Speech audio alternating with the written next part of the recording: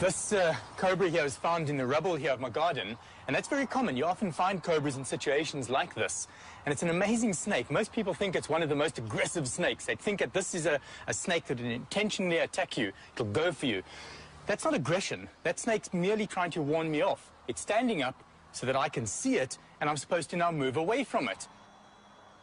If I move around it here, you'll see how it follows me. It's, of course, going to follow every step that I make. Snakes respond to movement, the cobra especially. I'm going to show you something really interesting here.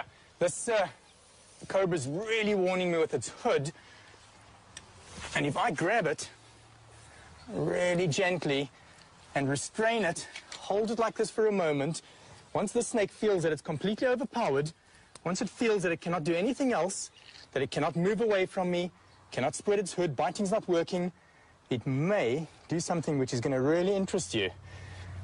It may pretend to be dead. And even if I move my hand over it, it's responding completely differently to the way it was a moment ago.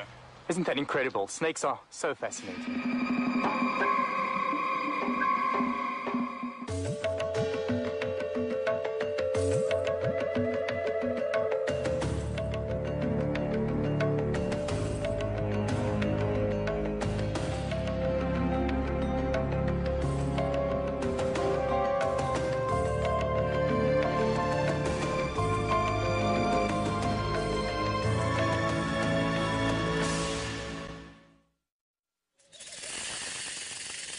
Snakes are reptiles most of us prefer not to meet. And they're wary of us, too, which is why they hiss or rattle to warn us off. Such warnings are ignored at our peril. But a snake will only bite in defense, and only if it feels gravely threatened.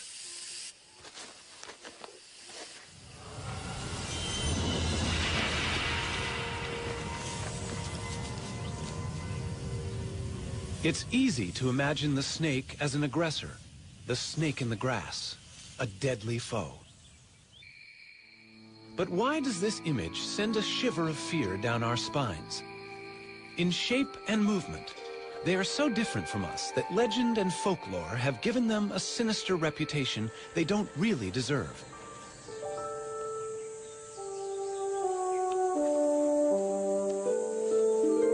How can we understand an animal that smells with its tongue? Or that hears with its whole body, sensing vibrations? The hypnotic stare of its unblinking eye can seem as alien as its apparent rebirth through the shedding of its skin, sloughed off like a scaly ghost of itself.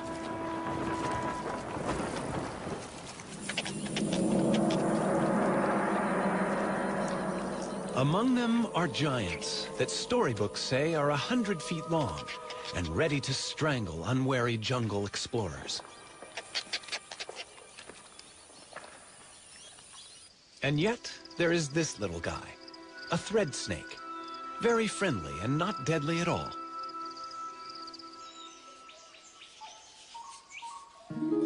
There is even beauty and grace in some as they go upon their bellies, silently through the trees.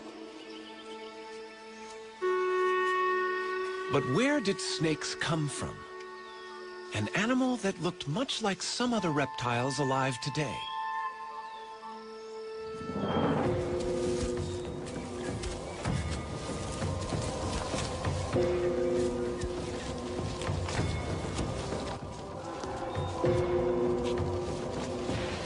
It's hard to believe that snakes have anything in common with creatures like this.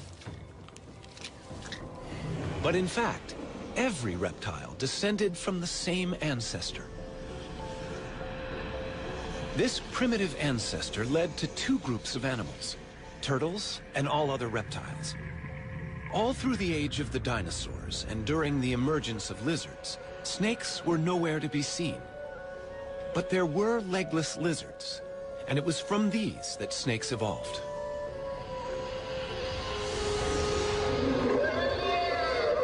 For 110 million years, they have been living side by side with other reptiles. Today, there are more than 2,500 different species of snake.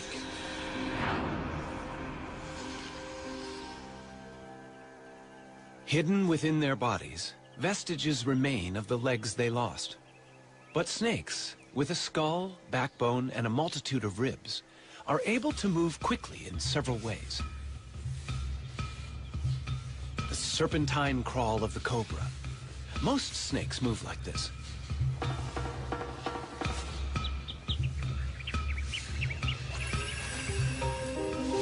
The movement creates little ridges in the ground, which the snake pushes against to propel itself forward.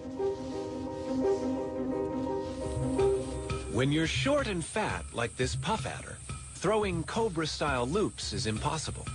Instead, the muscles act on the ribs. As the ribs move, the snake's scales grab hold of the ground, and with a series of rhythmical contractions, the snake rows along in the sand. The famous sidewinder favors the serpentine wave, and like the cobra, it can push itself against the ridges it nudges up in the sand. By moving sideways, it needs only 2 points of contact on the very hot sand. At any one time, most of its body is held in the air. Legs? Who needs them? There are different problems for a tree-climbing python in a rainforest. To reach across a gap, it can stiffen sections of its body, becoming its own ladder from branch to branch.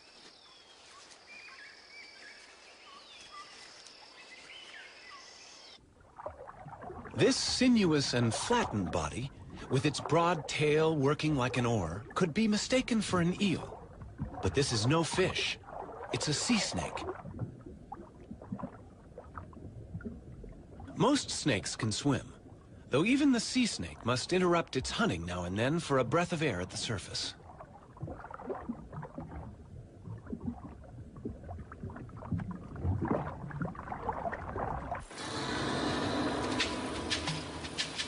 As hunters, in water or on land, snakes are silent and efficient killers. A rattlesnake has more than its bite to work with. Its tongue constantly tastes the air, scenting for prey. Its body senses ground vibrations, even the footsteps of a mouse. Standing still is no defense. The rattler is also able to sense body heat. Infrared heat, detected by sensory pits on each side of the face, pinpoints the prey.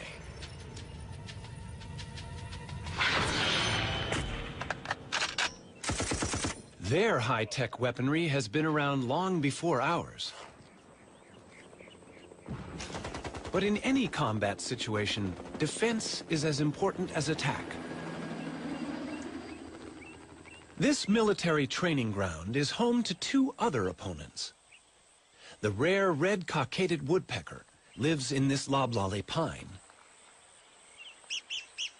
Its enemy is a corn snake, whose tactics are to climb the tree and steal the woodpecker's chicks. The bird's defense is to peck at the tree, releasing its resin.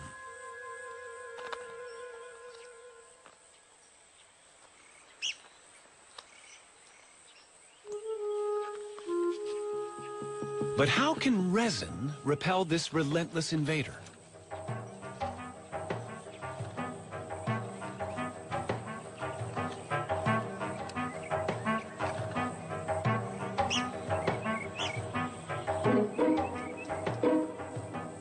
It's getting close. Will the woodpecker's weapon really work?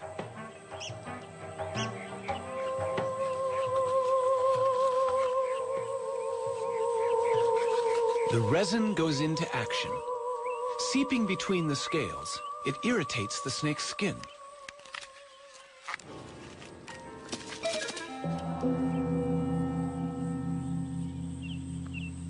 Woodpeckers won, corn snakes nothing. Australia, home to the most venomous snakes in the world. In these cane fields lives one of the most deadly. But why do snakes need venom?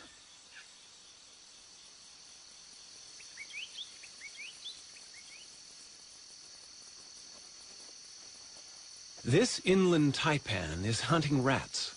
The cane fields are alive with them. But they are dangerous prey. Rats can bite back.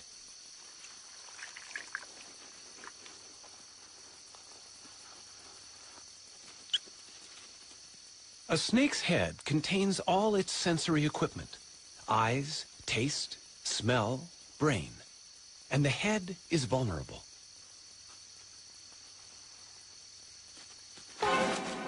It bites and retreats immediately. The head is undamaged, and the venom is doing its work. The rat is now paralyzed. The snake can safely approach its prey. Venom gives the snake two huge advantages. It not only kills the prey, but by the time the snake begins to swallow the rat, the venom has already begun to digest it, breaking down cells in the body. The venom in a baby snake can be even more powerful than the adults. This young cantle viper is luring prey with its worm-like tail.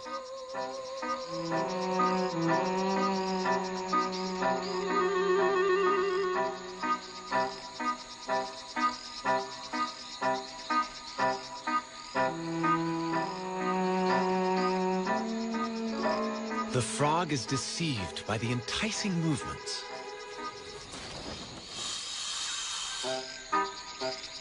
Unaware of its lucky escape, the frog remains convinced there is a worm there. Amazingly, the frog seems unable to see the snake.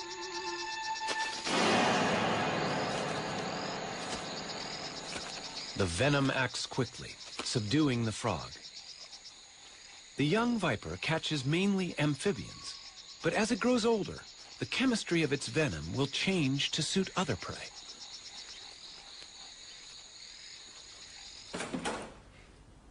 Donald Stridham works with South African snakes to understand how venoms affect the bodies of prey animals and how the venom is delivered during a bite.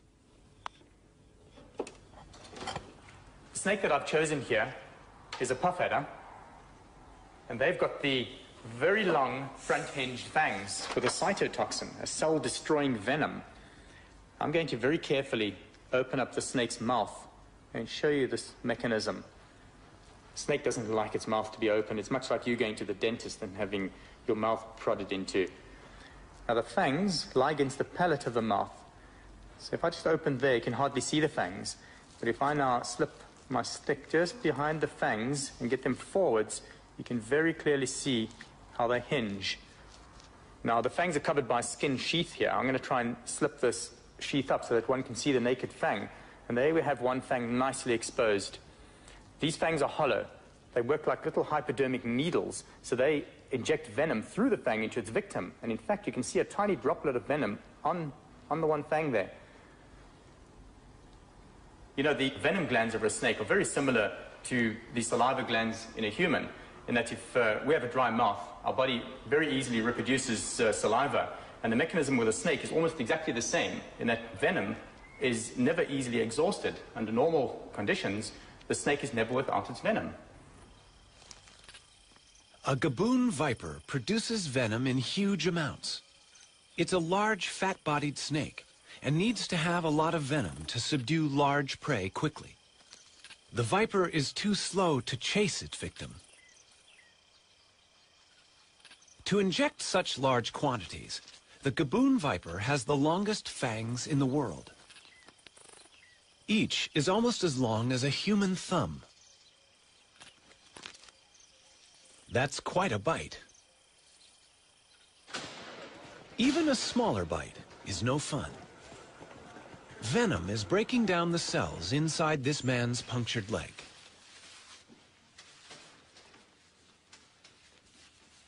He's not feeling too bad now, but measurements show his leg is swelling fast, a sign that the snake injected a potentially fatal hit of venom. Blood vessels are rupturing. Fluid is accumulating as tissues break down. Only the correct antivenom can stop the process before vital organs are damaged. Antivenom is a specially prepared fluid, a serum containing antibodies, proteins that will neutralize the venom in the snakebite. The patient has survived the night, but the tissue damage continues for a while. There is still venom present. Although snakes are not trying to kill us, it's worth knowing how some of them bite. The next snake that I have here, it's Africa's most venomous snake. And this is a boomslang. It has drop for drop the strongest venom of any snake in Africa, more so than a black mamba or any of the cobras.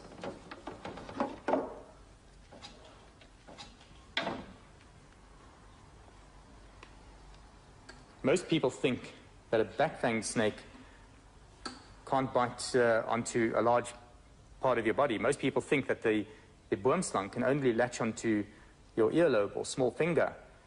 Whereas you can see here, this is not true, in that the whole head of the snake is divided in half by its mouth. And they can open that mouth up to about 120 degrees. And with the mouth that wide open, they could very easily bite you on the flat of your hand or the top of your leg, wherever it pleases. If you were bitten by this snake, you would literally bleed to death. So what's going to happen to you is that you're going to bleed into your heart, into your stomach, into your bowels. You're going to be urinating blood, defecating blood, and it's really a horrific way to die. This poor frog is about to be the victim of a vine snake in Central America. This snake is also back-fanged, just like the boomslang. Fortunately for small prey, death comes quickly.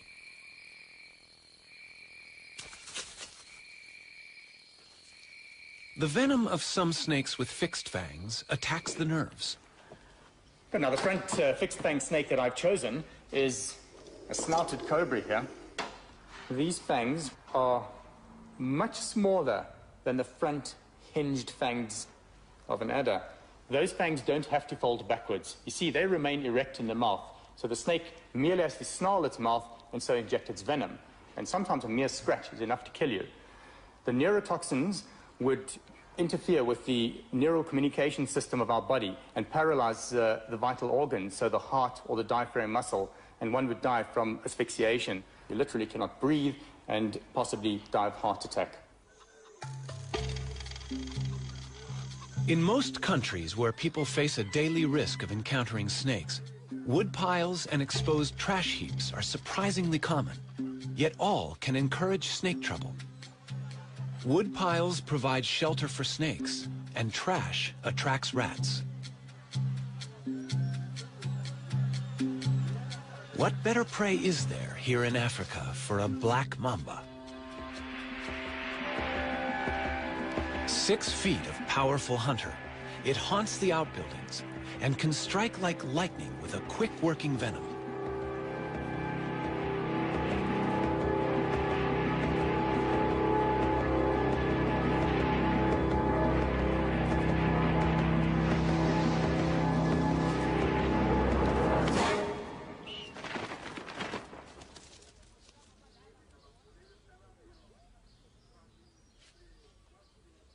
To a black mamba, this bungalow is just another place where food may be in good supply. Inside, Tony Morgan confronted an uninvited guest, and it bit him.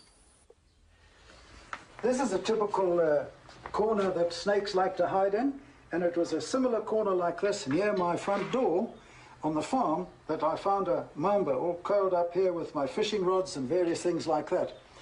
And as I don't kill anything, particularly snakes, I grabbed this particular implement and I thought that I hooked him out and I thought that I'd pinned him down.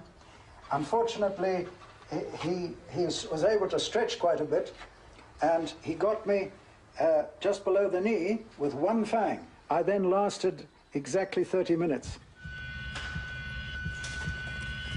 Anne, my wife, got me down to Donald's place very quick. And then he took over and drove me down to the hospital. where we were fortunate in finding a doctor on duty, and 30 minutes after the bite, I said to him, I cannot exhale anymore, and he said at the same time, which I didn't hear, his heart has stopped as well.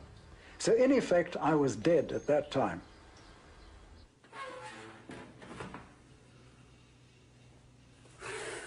Bill Haast in Florida is the kind of person to whom Tony Morgan owes his life.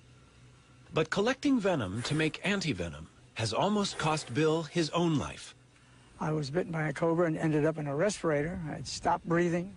I was bitten by a mamba in the leg, a king cobra bite in the knee. Well, my blood pressure went to 0.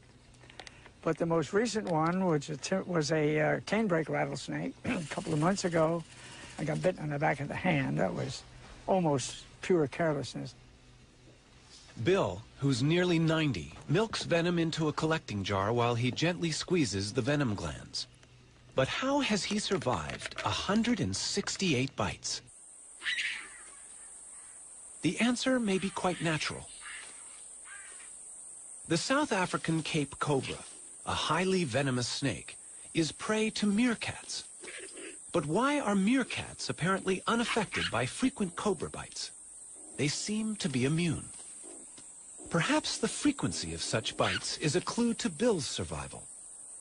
Back in 1948, September the 18th, to be exact, I started immunizing myself with venom from the Cape cobra of South Africa. I diluted the venom 10,000 times and took 1/100th of a milliliter. Then I graduated or increased the dose over months and then eventually years, added different species until now, on usually once a week, I take a booster, and it's a mixture of 32 different species. So I know that got me through a lot of these bites, at least over the threshold, if not in most cases, saved my life. Snakes and humans share the world uneasily. This spectacled cobra is common in the paddy fields of India.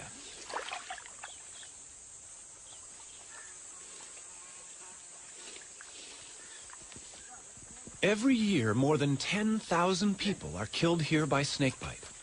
Antivenom is unavailable. For the same reason, snakebite is a major killer across Central and South America, Africa, and Southeast Asia. It's hard to arrive at an exact number, but at the lowest estimate, 50,000 people die each year.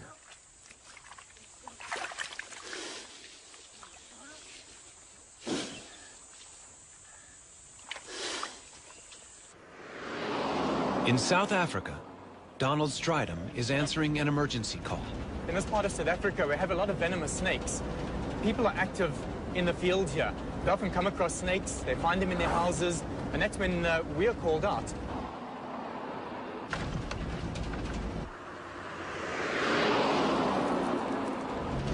Seems to be the place over here. Lots of people standing around there. A snake in a house is a cause for local excitement, but the occupants have already followed the right emergency procedures. Everyone has left the house, and they've not only closed the door, but sealed it as well with a towel. Donald can be fairly sure that the snake is still inside. What I'm going to do here is have to put a visor on, because in a situation like this, it's very possibly a spitting snake. So I'm just going to get a few things that I need here.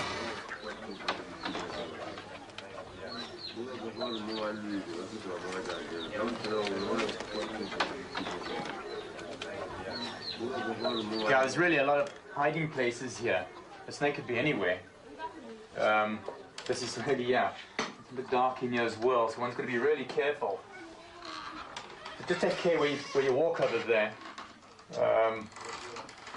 You take it easy. There are places around here where it could easily just spring out on you. So if you guys just stay back a bit there. I'm going to have a look in these dark areas. I need to stay in the open area of the floor, because I suspect it to be behind things around like this here. Oh, that's clear.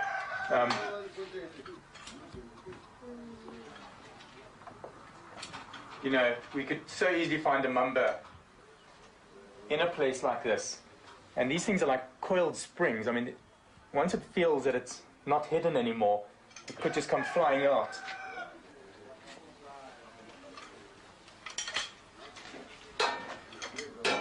You see, these are perfect. You'd find rodents here as well. And this is what the snake was probably looking for.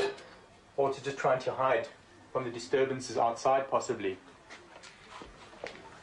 You know, this whole area is really, really good. Look at these mats under here. No, nothing there. You know, I don't know. Sometimes they even find an escape. They could actually maybe even get out from where the door was plugged out there. It could have pushed past there. But I think we just maybe should carry on looking. You know, it could also have climbed. I mean, these walls are pretty rough up here. I could take a look somewhere up here.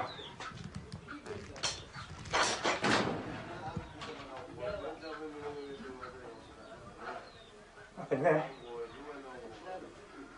Well, whoops, there's something up there. There's something in the corner over there.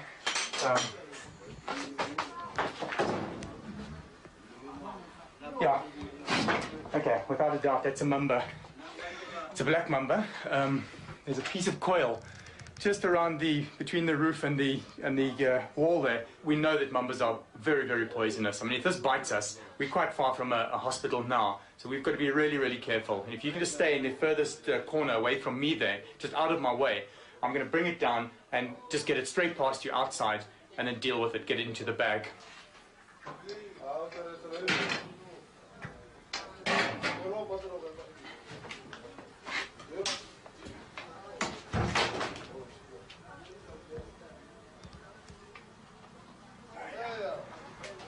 Trying to edge away from me there.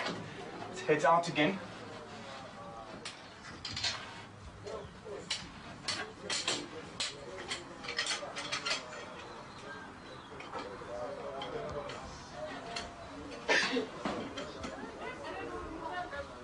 Yep. It's opening up its black mouth at me. It's warning me. You know, it's interesting that the snake doesn't just come out attacking, but at this stage, having it like this, it obviously feels threatened. At this stage, it'll bite whatever comes near to its mouth. And it's a big snake. It's bigger than I thought. It's a long animal.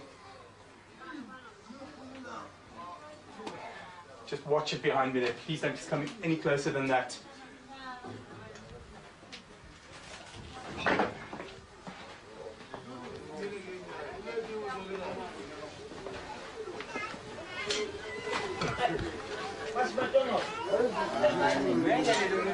You know, the snake's obviously hyped up now, and whatever touches it through the bag, it's going to bite.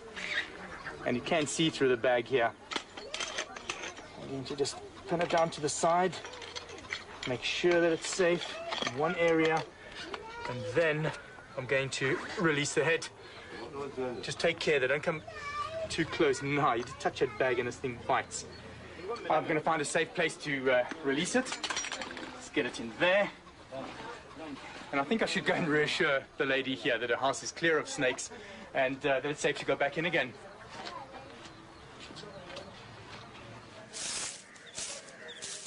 Housewives in India are troubled by snakes as well. The men of Vindravan have also made a profession out of removing them.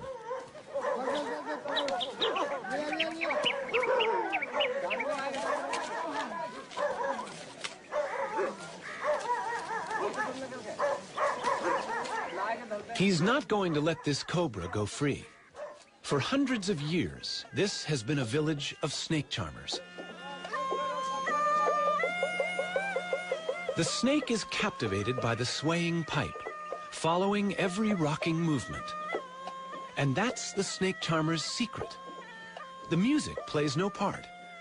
It's probably too high a frequency for the snake to appreciate. It has no eardrums. Sound vibrations are perceived only by way of the skin, muscle, and bone.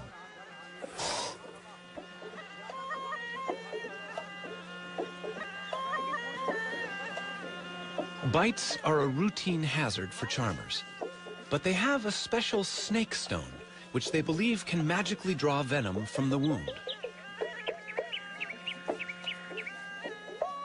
Survival is most likely to depend on the snake only biting in defense, using little or no venom.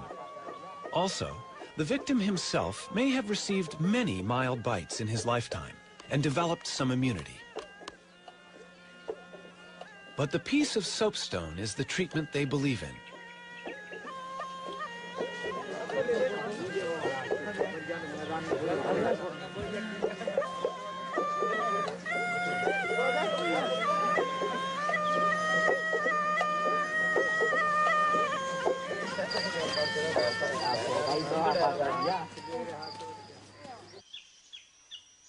This baby cobra in Africa is one snake that no snake charmer would ever use. It threatens the civet cat by standing tall and looking big. But it has another weapon. This is a spitting cobra, and it sprays venom, which irritates the eyes of the attacker.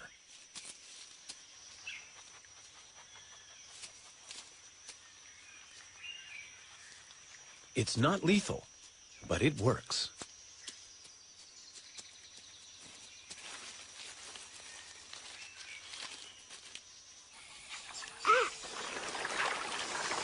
South America, the Llanos of Venezuela, the wetland home of the largest snake in the world, the anaconda. This giant has no venom at all. To capture prey, it relies on muscle power, coiling around its victim and squeezing the breath out of it.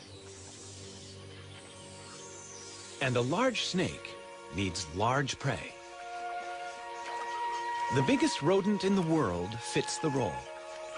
A capybara, the size of a pig, is fairly easy to ambush as it bathes in the warm waters.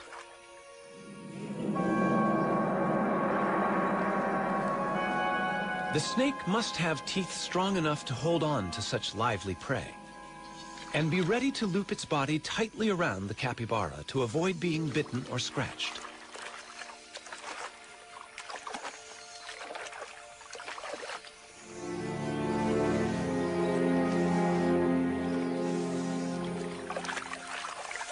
The anaconda, the most powerful of constrictors, moves in.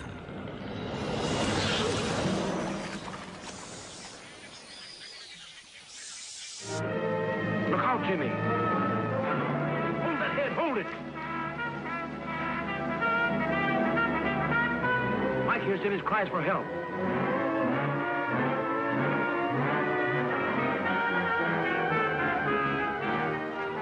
Jim is black in the face, almost done for. To be safe, the actor needed to know exactly how a large constrictor kills, just as Donald Stridham does.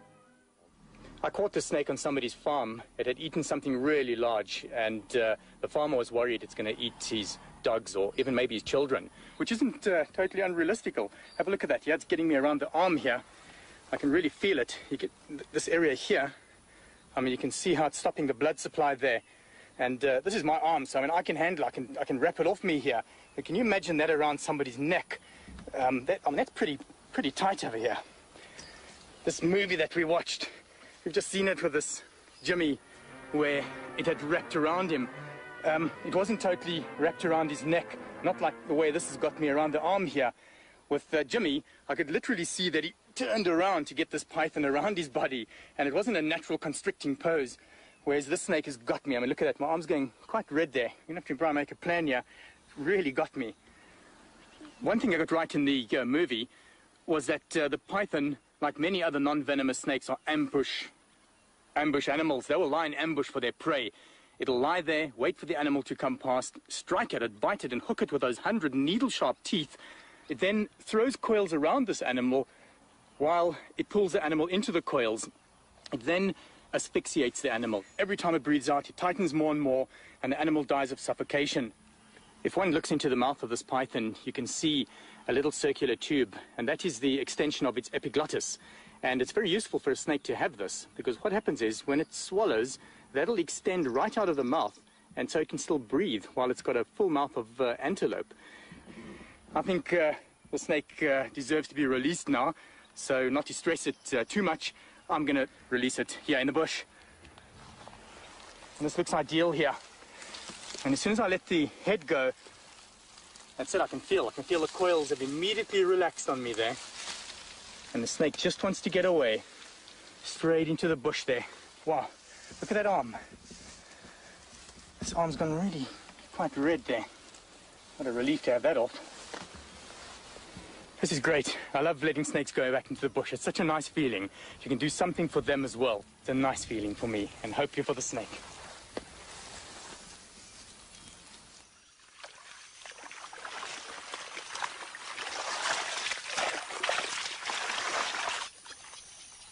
Back in anaconda country, there's someone who's trying to do good things for them as well.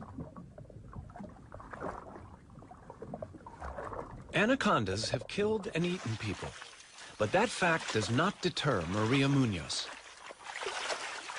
At the ranch of El Cedral, the petite Maria is on the track of her favorite animal.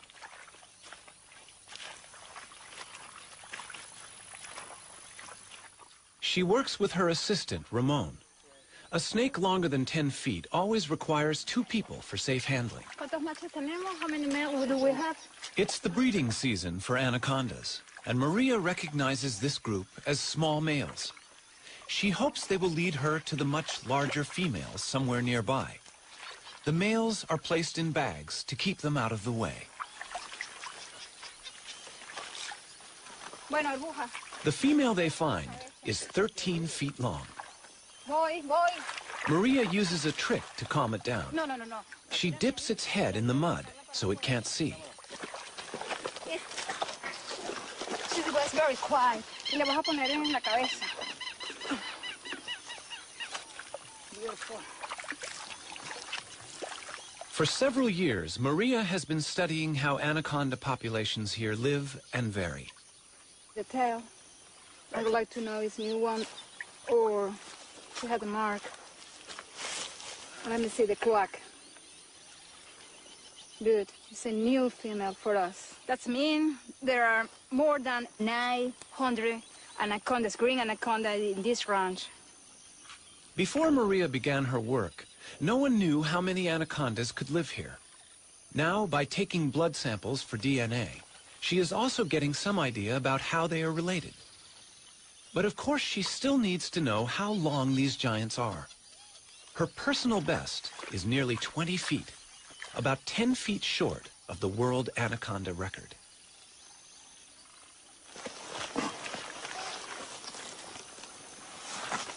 Yeah. No se sale. These are the heaviest snakes in the world. But this one is a little lighter than the 485-pound monster in the record books. 44.45 kilograms. Some snakes, like this South African tiger snake, not only constrict their prey, but are also venomous. I've got the tiger snake's favorite prey. It is a striped skink. Now I'm going to bring it in closer, and you're going to notice that the tiger snake will bite and poison its prey, also wrap around it to constrict and kill. Now this is of course a dead skink, so I'm going to move it around so that the snake thinks that it's alive.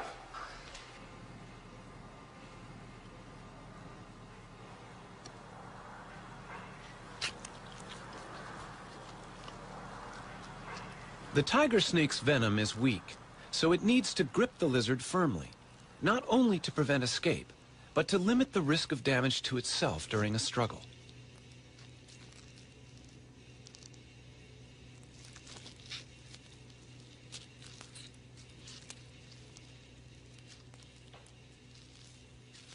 Even more remarkable is an African egg-eating snake's ability to get its mouth around an egg. All snakes can eat meals bigger than their heads.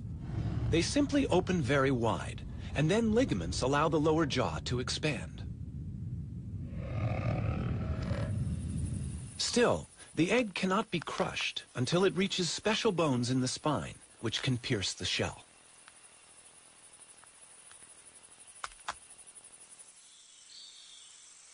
For convenience, a snake does better to eat another snake. A king cobra is called king because it's a snake eater. The mangrove snake it's attacking is only mildly venomous. No match for the king.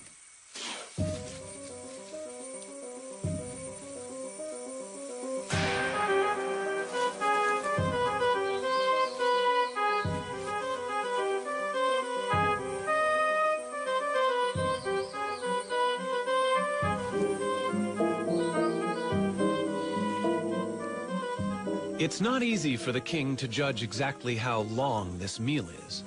But since the king is the largest venomous snake in the world, chances are the victim's tail will be reached easily and swallowed. It's good to be the king.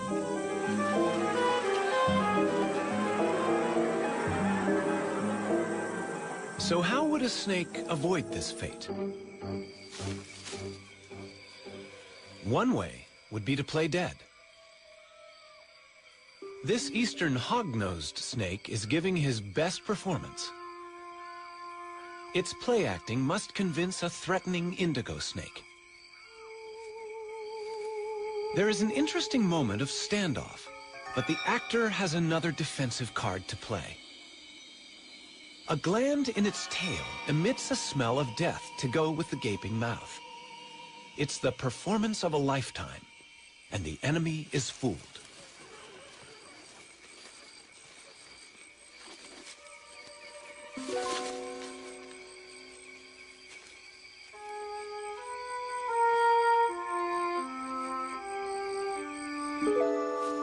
A snake that looks dangerous can keep predators away. Red next to yellow will kill a fella is a useful rhyme about a coral snake. It is venomous. Red next to black is a friend of Jack is true for a milk snake. It mimics warning colors and only pretends to be dangerous. A pretend head keeps the real head of a Calabar ground python safe. The real head has a tongue that gives it away. But the deception can be good enough to cause a predator to attack the tail by mistake. And a tail is not a vital organ.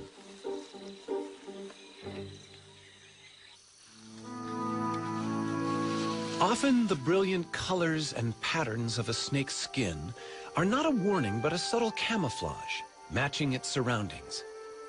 And to us, it can look beautiful.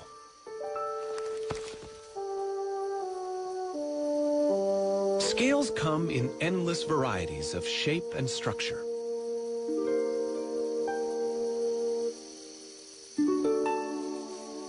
In the wild, snakes are not easily seen, a useful quality which suits these masters of ambush perfectly.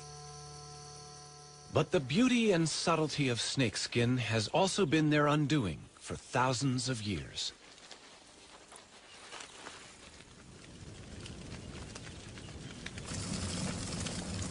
Fire is traditionally used by hunters in Cameroon to expose the hiding places of aggressive rock pythons. Entering an aardvark burrow to retrieve so vicious a snake is a risk few men will undertake. Once, this nightmare task was a test of virility, a rite of passage. Crawling inch by inch on toes and fingers, the hunter moves toward the angry python. His companions keep track of his progress. They may have to rescue him. The heat is stifling.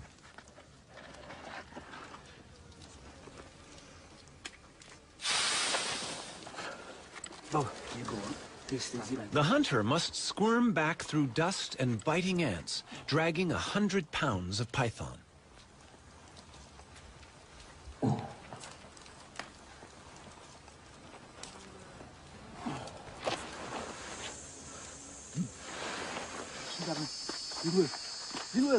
His companions take over.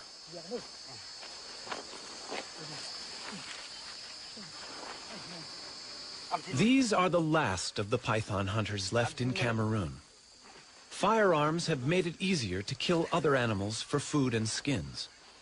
But the meat on this snake in former times would have been essential, and its skin a profitable result from such horrific effort.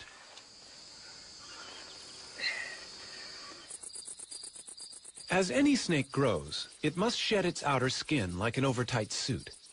The new scales revealed are at their best.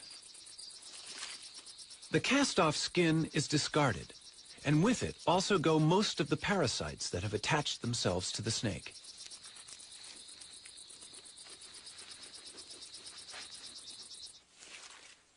The regular shedding of dead skin has special significance for rattlesnakes. Each time a rattlesnake slips out of its old skin, its rattle gains another section at the base. The rattle is a series of loose-fitting interlocking scales that, when shaken, produce a sound that warns large animals not to step on the snake.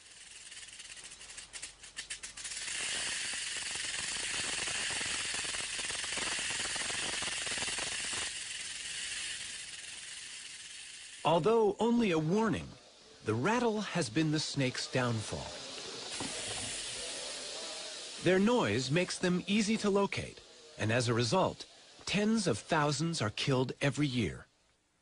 I hate rattlesnakes. J.P. Jones sees rattlesnakes only as potential killers of people and livestock. He's hunted them since he was a boy. But recently, he's finding it harder to find them. He simply can't hear them, even with the listening apparatus he designed himself. There are rattlers around, but many are becoming quieter. Ruthless hunting is exterminating the loudest, and a greater proportion of snakes with weak rattles are living and breeding. Not having a loud warning, of course, makes a snake even more dangerous. But J.P. is undaunted, and his roundup goes on, presumably until only silent rattlesnakes survive in his part of Alabama.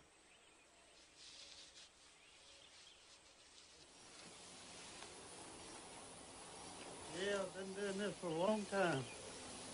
78 years old, but I still enjoy it. Getting rid of snakes anywhere is never the good idea it might seem. Farmers in Vietnam didn't value the many snakes that once lived in the paddy fields until they vanished. The snakes were trapped for food, and the rice crop was attacked by rats.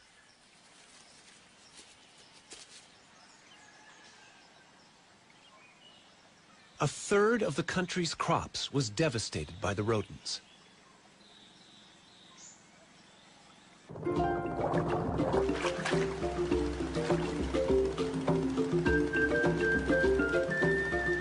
Only the return of natural predators, such as pythons, could save the farmers' livelihoods.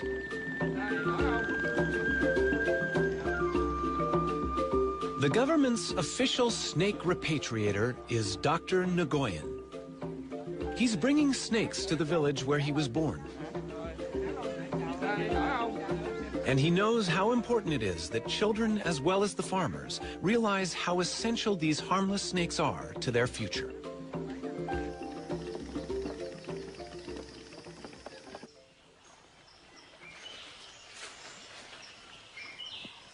Each python released can potentially eat about 100 rats a year.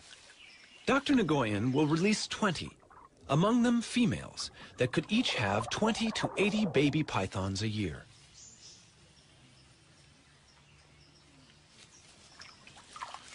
In the battle against rats, each snake in a paddy field is worth far more than those that are sold to be eaten.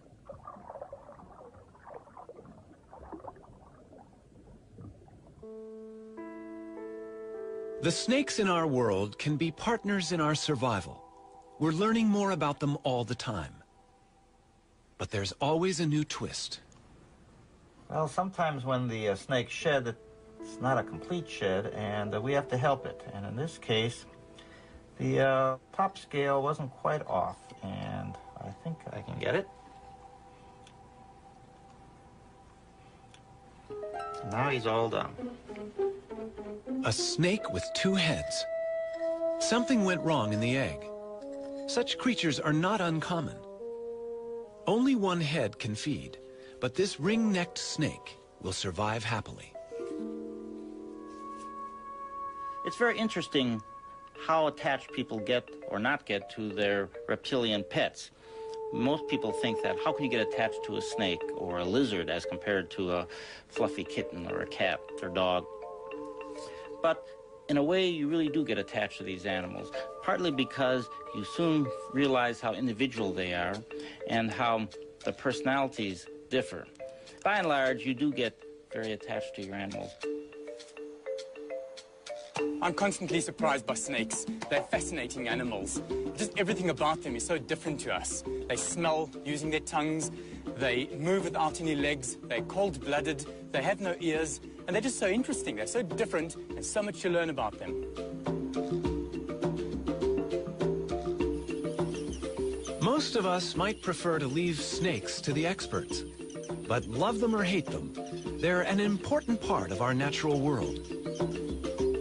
As we shed our fears and learn more about them, we might find they're not such bad neighbors after all.